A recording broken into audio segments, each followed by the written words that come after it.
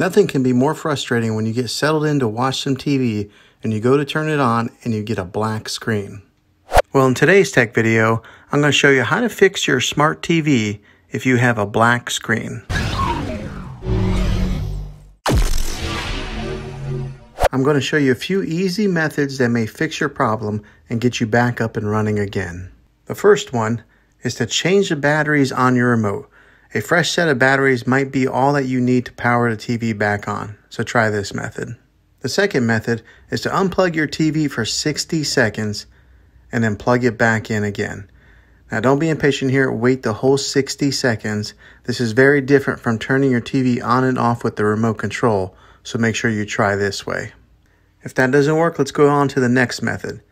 And that's to unplug your TV again and then hold in the power button on the TV for 30 seconds. This is a hard reset of your TV and it'll completely drain any power that is in your device. Then plug in the TV again and try turning it on. If it works, great. If not, let's move on. The next method would be to plug the TV into another wall outlet. You might have a particular outlet that went bad, and doing this will make sure that we are getting the correct source of power to your TV. So just try plugging it in to a different wall outlet. The last thing to try would be to check all the cables that are plugged into your TV. This includes the power cable and the HDMI cables. Make sure that they are plugged in all the way, because sometimes some of them may get a little bit loose, not giving your TV the proper connection that it needs to power it on. If that doesn't work, then you might have to buy a new TV.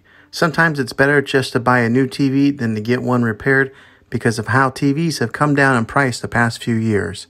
I'll put a few links in the description down below of some recommended TVs. Well, thanks for watching this video, guys. If it was helpful to you, go ahead and throw a thumbs up on it. Go ahead and subscribe to my channel. I make tech videos all the time, and I'd love to have you back in the next one. Take care.